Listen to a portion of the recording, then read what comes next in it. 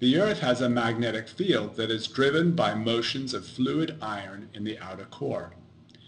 This magnetic field acts like a simple bar magnet, with motion lines traveling through the center of the Earth and wrapping around the Earth, pointing back towards the north magnetic pole, as shown in this diagram.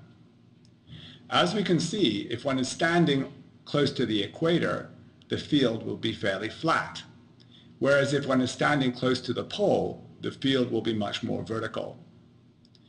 This direction is called the inclination. The magnetic field of the Earth is captured in sedimentary and igneous rocks at the time of their deposition and formation.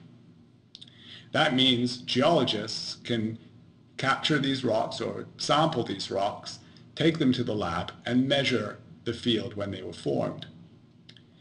If the field is flat, that means the rocks were formed closer to the equator. And if that inclination is closer to vertical, that means that the rocks were formed close to the poles.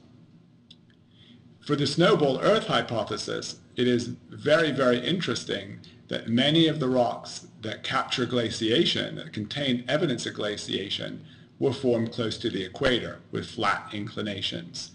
And this is one of the major pieces of evidence that glaciers covered equatorial regions during the snowball Earth.